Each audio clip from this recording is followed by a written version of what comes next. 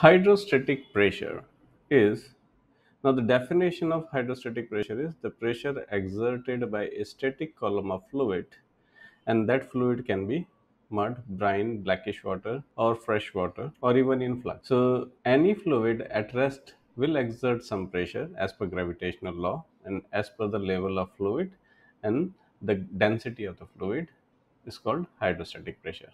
Or we can say that pressure exerted by a static column of fluid by virtue of its density. If the density is more or gravity is more, then the pressure gonna be more.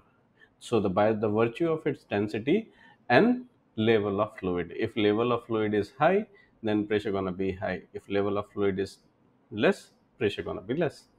So let's take an example. So here a well depth is of 10,000 feet TVD and mud weight is 10 ppg. So the pressure exerted by this mud at rest is called hydrostatic pressure. And to calculate hydrostatic pressure, we have got formula mud weight times a constant times level of mud or true vertical depth. So if I put down values, so I get 5,200 psi.